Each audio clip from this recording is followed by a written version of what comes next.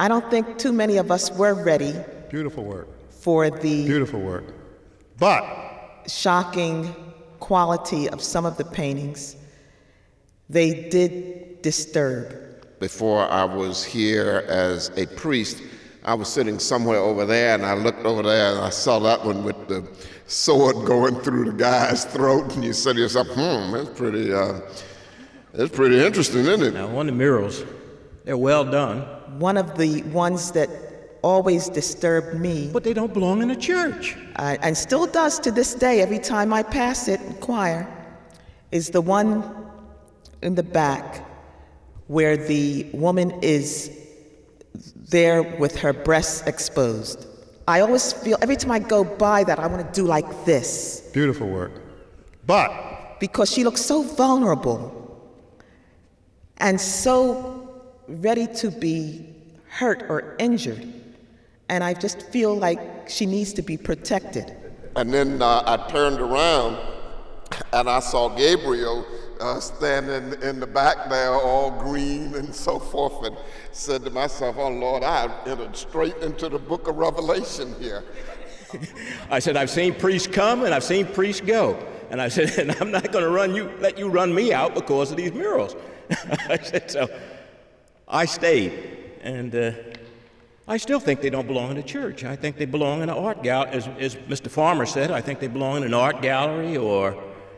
As far as whether they belong in the church or not? Museum or someplace like that, not in a church. I just can't see it in the church. You know, they said the same thing about the Sistine Chapel ceiling. Part of it was telling this story. Years and years later, people are making special pilgrimages just to see that.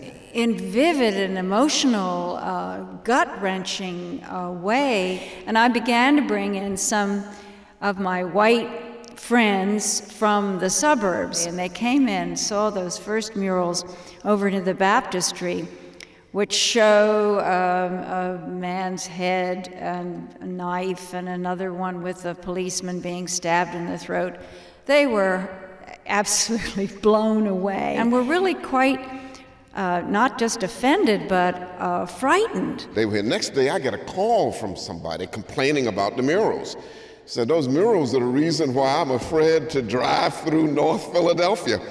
So I said, you mean to tell me you think that one of the murals might jump off the wall and mug you or something like that? And I am grateful to Edmund and Watson for these magnificent paintings.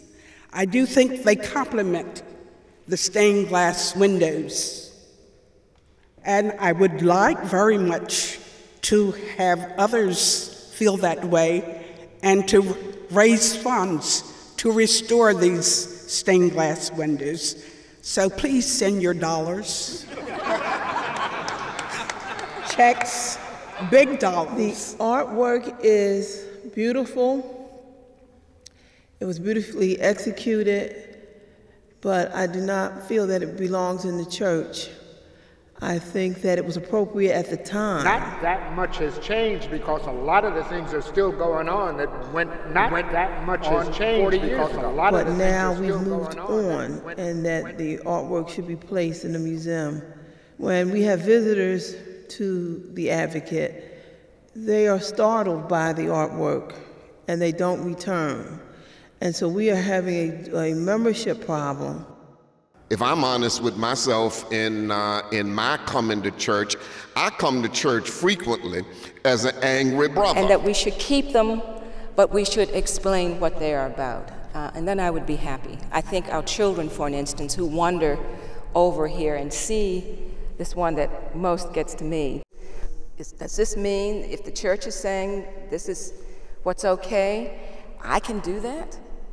That bothers me. The only reason that we can be a church that to some extent is an honestly interracial church is because of the fact that on one level we go through that discipline without having to articulate it because it's captured in the murals. We go through that discipline of struggling to offer up that anger to God. Once the anger is offered up to God, then it becomes possible for us to step beyond this business that divided us then, divides us now, and probably will divide us for years and generations to come in this culture with this culture's history.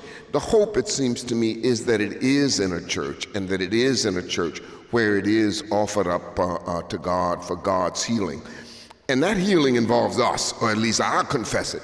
It involves me. As I've looked at them each Sunday, sometimes I don't look at, it's very interesting, I don't look at them a lot. And I look at this awesome, revolutionary, African cultural people art. I just know that they're here, and I often wonder, well, what would it be like in here without them? The picture that was spoken about over there, but there's also one over here, and when I come in here to worship, I have to position myself so that those are not visible to me, because they're upsetting as far as my worship service. I tune it deep in, and I can pray very well with this. In essence, what it means to me, if you notice, mostly all the pictures has fire in it, mostly all of them.